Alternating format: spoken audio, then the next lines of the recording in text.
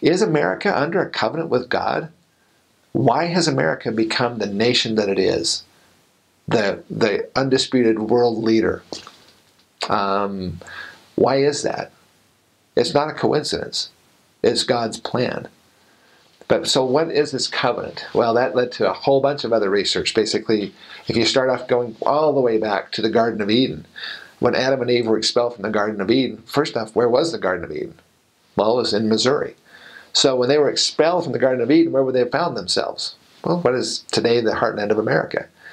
And there was this promise. In fact, the very first land of promise was named after Adam's great-grandson, Canaan. That's actually found in the book of Moses, okay, in the Pearl of Great Price. That this land of Canaan, it says that was the first land of promise. What was this promise? Well, the promise was essentially this. As long as the people were righteous, they could remain on the land. And if they became unrighteous, then God would have to remove them off of that covenant and promised land, because God cannot allow wicked people to remain on this special piece of real estate. So we get down to the point where we have Noah. The people become so wicked that God could not allow them to remain on this land, so he had Noah built the ark, and then the ark would have been built essentially in what is now North America. And then he ended up, of course, over in the mountains of Ararat, according to biblical sources. And he had his 3 sons, and then they spread out and so forth. And if you follow the line of Shem down through Abraham, Isaac, and Jacob, then Jacob had his 12 sons. And then those 12 sons had got, well, let's go back to Abraham for just a second. So Abraham, because of an unflinching righteousness and obedience to God, and even being willing to sacrifice his own son, Isaac, he was blessed with a very specific set of promises. Oftentimes we call it the Abrahamic covenant. But that covenant actually existed prior to Abraham. It's an ongoing covenant. And basically that covenant has to do with 4 specific things. Number 1 is that covenant, Abraham was blessed that he would be given the land. In fact, in Genesis it says, all the land, he says, look to the north, south, east, and west. As far as you can see, to this land will I give it to your posterity forever, it says. Well, how long is forever? It's a long time, right? Okay, so the land was actually one of the very important parts of the covenant. And then the second thing he said is that we're going to be blessed. We're going to bless you with, the Lord's going to bless Abraham with posterity. Because one of the greatest blessings that God can bestow on any of his children is children. It's the closest we become to being a God. As much as science has tried to create life, they have never been able to do it. But yet, if we utilize the powers that God has put into our bodies, we're able to create life. It's an amazing thing. And then the third thing is that he blessed them with prosperity, that their flocks and their herds would do well. That they would prosper upon the land, and their flocks and herds would multiply and so forth, and that they would do well financially. And then the fourth thing, it said that they would bless them with security. I like to call it God's iron dome. His shield of protection will be over that promised land and that promised covenant people. As long as they are righteous, God would literally fight their battles for them. And why was God going to do all this? Well, he told Abraham this. He said, it's kind of a covenant. Well, it is a covenant with man and between man and God. This covenant is basically this. God says, I'm going to give you these blessings, but in return, I need you to do something for me. What is that one thing? That one critical aspect, the one reason why all these blessings are going to be given to the people, the covenant people on the promised land, it has to do with one thing, and that is missionary work. This covenant is all about missionary work. Now, people go, well, what do you mean? What do you mean this is about missionary work? Well, in order to have a very powerful missionary force, what blessings are you going to need to have? Well, first off, you need the land. Why the land? Because God needs to establish a covenant, or I should say a society of righteousness, a culture of righteousness. And so how many times in the scriptures has he done that? He's led his covenant people out of the civilization, the culture that they were in, which was not conducive to the gospel. He led them out of that culture and then reestablished them in a separate land where they could establish this culture of righteousness. Okay? So then after they establish the culture of righteousness, he's going to bless them with children, because the gospel has to be, go out, okay, heart to heart and spirit to spirit. And so it's going to require people touching other people. So God says, I'm going to bless you with the children that you're going to need to be effective in this. And then the third thing, having missionaries is not cheap. It takes money. It takes a huge amount of the budget of the church to run the missionary program, and even and families as well. So he knows they're going to need to have the financial capability to be able to go out and do this. I mean, some members of the church in third world nations are so poor that they literally cannot go on missions because they can't afford to be taken out of the workforce to earn whatever little bit of money they need to have so that their family can just survive. So in the promised land, God says, I'm going to bless you with the prosperity that you need. So you don't have to worry about that too much. And then the fourth thing, he's going to bless them with security. Because if the nation is under attack, if it's at war with other nations, then these young people would not be able to serve missions. They would have to serve instead military.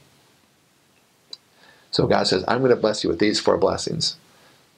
But then, using those blessings, I need you to go out and bless the other nations of the earth with the blessings of the gospel, which he said to Abraham, which are the blessings of life eternal.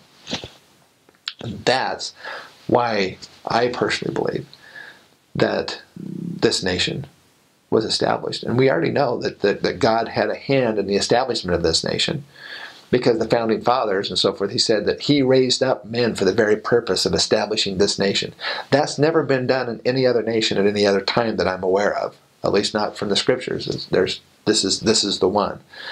If that's the case, and then who also made the Constitution? Well, the Lord actually takes complete credit for the Constitution in section 101 of the Doctrine and Covenants. He says, I, the Lord, have established the Constitution of this land for righteous purposes, and so forth. So I mean, he raised up the men and he established the Constitution. And what was the main purpose of that? What happened shortly after the Constitution and the establishment of our nation? The gospel was restored.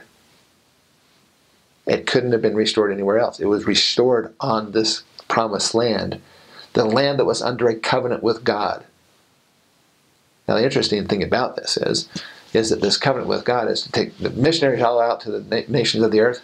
But the bottom line is that this covenant with God is so important, not only for members of the church, but for every American to understand.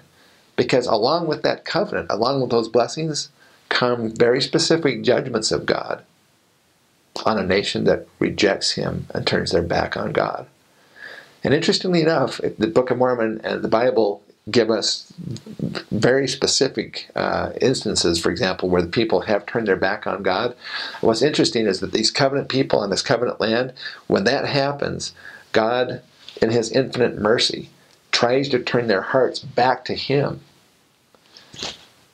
But he can't force us to do things, so the only thing he can do is to start to withdraw those blessings. So the first thing he does, and interesting enough, he always does this scripturally in reverse order.